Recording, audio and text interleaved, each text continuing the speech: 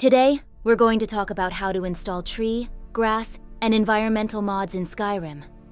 In fact, when it comes to modding Skyrim, choosing tree and grass mods, along with ENB combinations, can account for about 70% of the modding process. This part is crucial, as it lays the foundation for modding Skyrim. However, adding trees and grass without consideration can lead to significant FPS drops, making the game unplayable or experiencing mod conflicts resulting in CTDs, making gameplay impossible. Therefore, selecting the right tree, grass, and environmental mods is a top priority for every player. Therefore, I'm going to show you how to build your Skyrim environment using the least number of plugins and in the easiest way possible. So, stay tuned until the end of the video. Let's get started without further delay. At first, let me introduce a few mods that can further enhance your Skyrim environment. Firstly, the No Dead Twig Branches, Tweak for Happy Little Trees mod. Although it was originally designed for happy little trees, I found that it works properly even without that mod. This mod removes the messy, sprawling branches from reach trees, dead spruces, and tundra trees. If you've ever found Skyrim's dead trees with tangled branches unsightly, this mod can help improve their appearance. Next up is Ugly Flora Begone, Base Object Swapper. This mod is a simple one that removes all unsightly and nodding plants in Skyrim using the Base Object Swapper. It cleans up the Skyrim environment by getting rid of plants that often stick out unnaturally or look quite messy. Additionally, since it removes some plants, it can slightly improve frame rates. Next up is Shrubbery Symphony, Enhanced Greenery. It replaces the shrubs and plant models around Skyrim. You can either replace the plants using the vanilla path, or use BOS to provide more diversity by randomizing scale and type. If you want to give Skyrim a greener texture and make it look more like summer, I believe this mod will be quite helpful for you. Next up is the high-quality Ivy Replacer, Base Object Swapper. This mod replaces the existing ivy with higher quality vine meshes and textures, and it blends well with the color schemes of the previously introduced mods. Like the other mods, this one is also based on the Base Object Swapper framework and is compatible with Seasons of Skyrim, allowing you to enjoy even more beautiful ivy in Skyrim. Next up is TMD The Rift Leaves. This mod adds fallen leaves outside the water in the Rift region, creating a more natural water effect. When you install this mod and walk along the water's edge in Riften, you'll be able to enjoy leaves floating on the water, enhancing your immersion in Skyrim's natural environment. Next, let me talk about trees. And in my case, I chose BlubboDE's Tree Replacer 2022 version. Let me explain the reasons for my choice. Firstly, the 2022 version lacks a somewhat fantastical feel. What this means is that Blubbos' latest tree replacer often gives off a vibe of being in a fantasy realm, which, while suitable for Skyrim being an otherworldly place, may not always match the realism we're looking for. So, in this video, I opted for a more realistic tree choice, and the 2022 version felt more grounded compared to its latest iteration. Secondly, the BlubboDE Tree Replacer 2022 version doesn't come with an ESP. This means that although BlubboDE's latest tree replacer doesn't add a lot of trees to the field, but another tree mods often involve placing numerous trees, which can lead to conflicts with other architectural mods like buildings or terrain overhauls. These conflicts can sometimes result in crashes. Personally, I believe that using a replacer like the ESP-less Blubbo 2022 version can reduce the chances of conflicts with other tree or building mods. Lastly, BlubboDE's Tree Replacer 2022 version supports 3D LOD, ensuring a smoother transition between LODs and actual objects.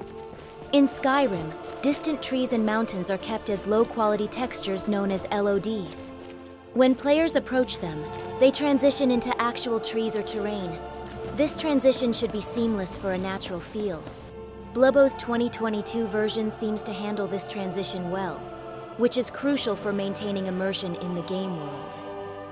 In my case, I chose Blubbo Aspen Replacer 2022 version 1.2, along with Blubbo Snowpines Replacer 2022 version 1.1 with the mesh patch.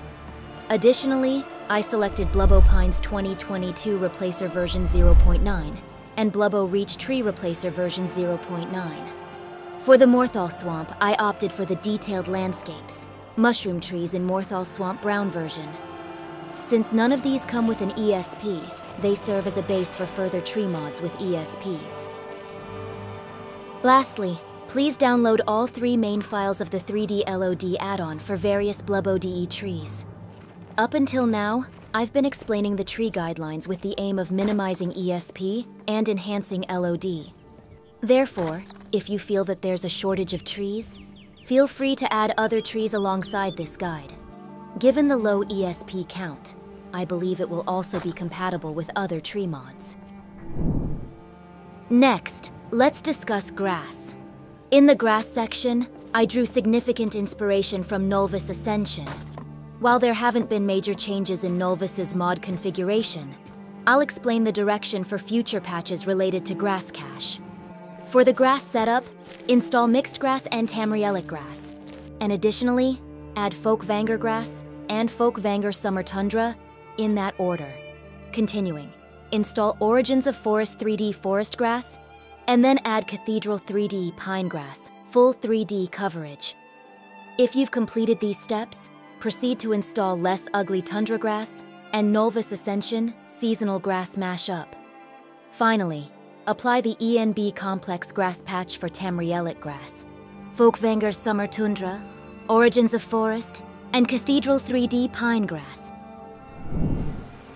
In the following section, we will add the GrassCache feature to the previously introduced grass mod configuration. But before that, let's delve into an explanation of GrassCache. In simple terms, it allows grass to be visible even from very far distances. By doing this, you won't suddenly experience grass popping up as you move around, making it an essential patch. To apply this patch, you first need to install Grass Control from the No Grass in Objects mod. Since it requires the NetScript framework, make sure to install that if you haven't already. Additionally, you'll need GrassCache Helper NG. GrassCache Helper NG modifies the way GrassCache is loaded by allowing CGID file loading instead of GID files, enabling the use of CGID files generated by No Grass in Objects without the need to rename them. It also supports Seasons of Skyrim, automatically loading seasonal CGID files based on the current season. Please make sure to install this as well. For installing Grass Control, use Mod Organizer as you would for any other mod. Once you've installed Grass Control, you'll also need to add the Grass Generation MO2 plugin below it. This plugin file should be placed directly in Mod Organizer's plugins folder. After completing this step, open the grasscontrol.config.txt file inside the Grass Control folder and modify the specified items as shown in the video. If you've entered all the values in grasscontrol.config, save and exit. After that, at the top of Mod Organizer, click the spanner icon to clean, and then press Pre-Cache Grass. When you press Pre-Cache Grass, Skyrim will automatically run.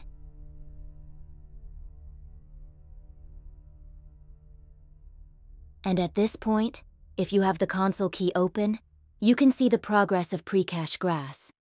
If an error occurs during the process and the game exits, don't worry. In this case, Mod Organizer will automatically restart Skyrim and continue with Pre-Cache Grass. When performing the Pre-Cache Grass task, it may take quite a while, depending on your mod configuration. In some cases, it could take up to an hour. Once the process is complete, you'll receive a message similar to the video. And afterward, you can find the Grass folder within the Overwrite folder of your Mod Organizer. At this point, create an empty mod by right-clicking in the Mod Organizer. Place the Grass folder inside the empty mod folder, and rename that mod to GrassCache. Finally, activate this mod, and when you run Skyrim, if you see grass even in distant areas, the GrassCache patch has been successful. Once you've successfully completed the GrassCache patch, it's time to generate 3D LOD, To do this, you'll need to use TextGen and LOD. If you're unfamiliar with the basic concepts and usage of TextGen and LOD, I recommend watching the video introduced in this video first before watching this one. Now, assuming that the remaining viewers are familiar with the basic concepts and usage of TextGen and LOD, let's proceed with the explanation. First, run TextGen and configure it as shown in the video, then generate the output files. Make sure to check the HD grass option during this process. Next is LOD. LOD settings are nearly identical to the guide video we discussed earlier. But this time, let's set the max tilled size value to 2048, which is larger. Since this guide arranges fewer trees in the field, I believe we can upgrade the LOD quality a bit. Also, please check the Ultra option and generate the output file as shown in the video. If you complete this process, your Skyrim can use more beautiful trees, grass, and 3D LOD with applied GrassCache, just like in the video. In fact, regarding Blubbos' older version of tree replacers, many players may have doubts because it's not widely used. However, personally, I think this mod has many hidden advantages. Therefore, I chose mods like this and created a video to help you understand all these aspects as concisely as possible. Hopefully, this video will be helpful to you. Don't forget to subscribe, like, and turn on notifications for more channel growth. And if you'd like to support through Patreon, it would greatly assist in video production. Also, try using the presets I've created. That concludes the video. Have a great time in Skyrim, and see you in the next video.